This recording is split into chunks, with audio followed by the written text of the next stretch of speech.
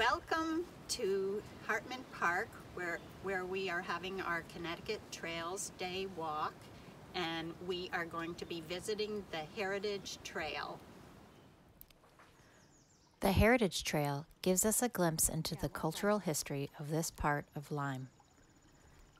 The indigenous people who inhabited this land for thousands of years and the subsistence farmers who lived here until about 150 years ago left their mark on the land. The long-abandoned remnants of their structures and activities can be found along the Heritage Trail. The entire trail is about 3 miles long, but there are options for shortcuts along the way. Be sure to have a map with you. Station number 9, the Three Chimneys site, is not to be missed. Thank you for joining us on the Heritage Trail at Hartman Park in Lyme.